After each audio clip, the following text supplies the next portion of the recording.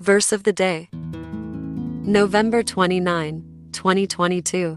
Remembering without ceasing your work of faith and labor of love and patience of hope in our Lord Jesus Christ, in the sight of God and our Father. 1 Thessalonians chapter 1 verse 3. Inspiration.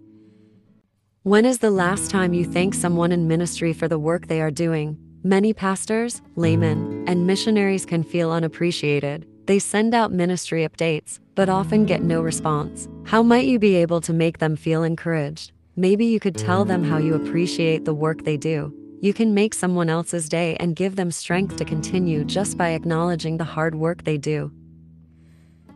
Let us pray. Lord, help me to appreciate others more. Help me see the hard work they do, and teach me to show my appreciation. Teach me to say thank you even when it is not necessary to. Help me to strengthen your workers in the faith so that they can continue to do your work. I thank you for my pastor, for the missionaries I've met, and for individuals in the church doing your work. Keep them strong and feeling encouraged by myself and by others. In Jesus' name, amen.